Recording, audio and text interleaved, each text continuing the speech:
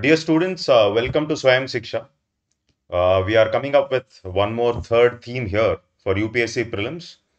So I hope we are adding value to your preparation, and especially the first two themes were on money supply and types of money. And today we'll try to understand the different types of ratios. So there are some ratios which are asked in the exam which are purely related to banking system. So today we'll be doing three types of ratios which are very important for UPSC prelims. So this was the previous question. This was something like what is the importance of the term interest coverage ratio of a firm in India. So this was something related to a particular firm. Okay, so before we try to solve this question, what is more important is the areas around this question. What can be other types of questions that can be asked in this particular section? So let's try to understand interest coverage ratio. So what I mean by interest coverage ratio. So this interest coverage ratio is also called as debt and profitability ratio. Now, why is it so important? Is in the recent past, NPAs in the banking system have increased. So banks, before they are giving loans to a particular firm or a company, they have to look for the strength of the company. Is the company in the position to take debt, or is the company capable of paying the interest?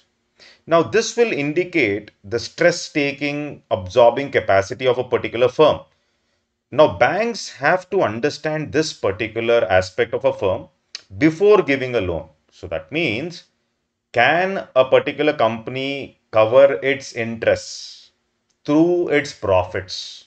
Is something which the bank has to check before giving a loan to a particular firm. So, in simple words, it is basically called as a debt and profitability ratio. It is basically called as a and profitability, debt and profitability ratio. Okay, so that means for a company, uh, how easily a firm can pay the interest. Okay, so in simple words, it can also be written as profit divided by interest to be paid. I'm writing it here, profit divided by interest to be paid. So I'll take something like the profit before tax payments divided by the interest to be paid. So now suppose let's say the profit of the company is 100 rupees and the interest to be paid by the firm is 50. It means the interest coverage ratio is 2. That means this company or this firm can cover its uh, interest two times. Okay, so with its profits. This is what we mean by interest coverage ratio.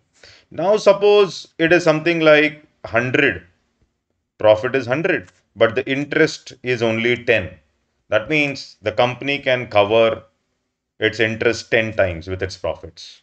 So what does it mean? Higher the interest coverage ratio, it is better for the firm. It means the firm can cover its interest payments. Okay, so more coverage of its interest payments through its profits. So ideally, if it is 2, it is seen as okay. The interest coverage ratio of 2 is optimal, in the sense it is minimum that the interest coverage ratios are at least 2. But some extraordinary firms also have interest coverage ratios of 10. So this is what we have to understand with this term called interest coverage ratio. It will indicate the stress or the threat for the company. And banks have to analyze this interest coverage ratio. That becomes very important, that the banks have to analyze this interest coverage ratio. Now let's try to understand one more important term here. Okay, so this is called as the slippage ratio. Now this can be asked in the exam. So what does this slippage ratio indicate? This is a ratio which says how good loans are turning out to become bad. So that means at the beginning of the year, you're going to tally what are the good loans or the good assets. And at the end, you're going to check how much of this good loan has become an NPA or turned out to become bad. So this is what a slippage ratio is going to indicate. So this ratio will indicate the rate at which good loans are turning out to become bad. That is what you have to understand. Good loans are turning out to become NPA. So I can write it as fresh accretion, fresh accretion of new NPAs, fresh accretion of new NPAs divided by total standard assets. That is the total standard means these were loans which are paid on time. So total standard assets at the beginning of the year multiplied by 100. Okay, so what does that mean? Suppose, let's say last year the slippage ratio was 12%. Now this year the slippage ratio has become 15. It means the slippage has been by almost like 3 percentage points.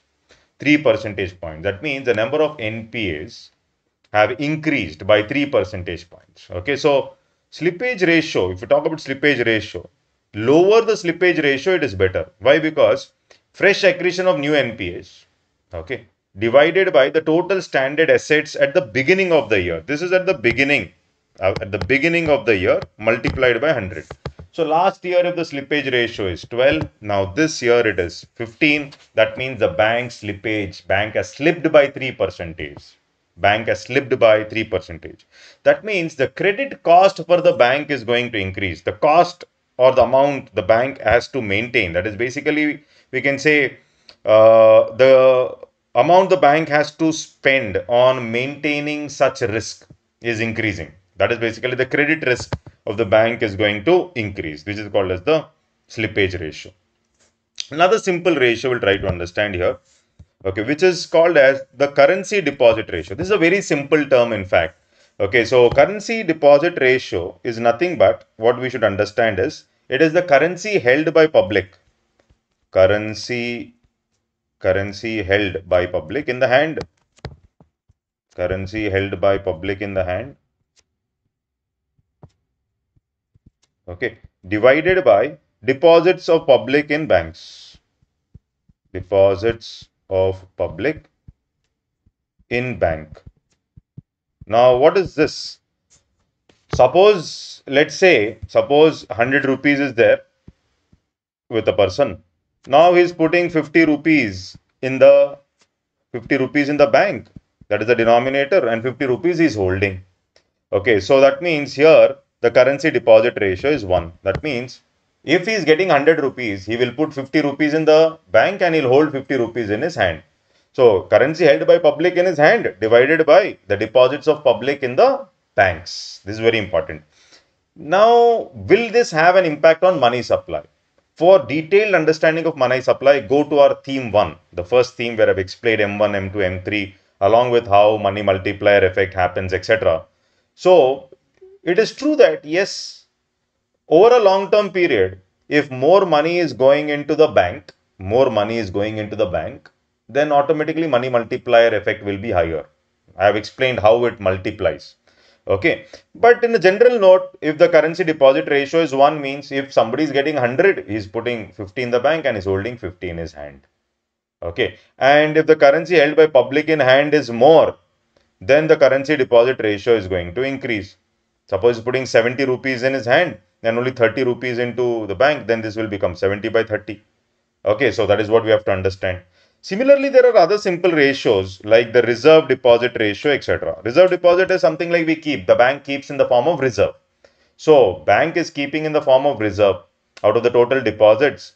Okay, that is, it includes CRR, SLR, etc. So, more is the reserve deposit ratio, more it is saving in the bank in the form of CRR and SLR, less would be the money supply in the economy. This is about the reserve deposit ratio. So, higher is the reserve deposit ratio, then less would be the money supply or the multiplier effect in the economy.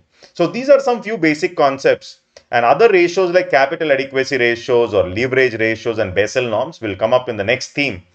And I hope I've added value to your preparation. And please do subscribe to our channel if you like our videos, and share it with all the aspirants, serious aspirants, because it will be of immense help for their prelims. Now, let's try to go to this question which was asked. This was a previous question of UPSC. So this question says, what is the importance of the term interest coverage ratio? Now this interest coverage ratio, what is the importance of this term interest coverage ratio? Now let's try to understand here. It helps in understanding the present risk of a firm that a bank is going to give loan to. Yes, the risk of the firm can be understood. So profit divided by the interest coverage. Okay, so more is the interest coverage ratio, better is it for the bank to give loans, the stronger is the firm to cover its interests. So it helps in evaluating the emerging risk of a firm that a bank is going to give loan to. This is also true. This is also true. The higher is the borrowing firm's level of interest coverage ratio, worse is its ability to service. It is wrong. Higher is your interest coverage ratio, better is your ability. 10, those entities with interest coverage ratio of 10 are far better off.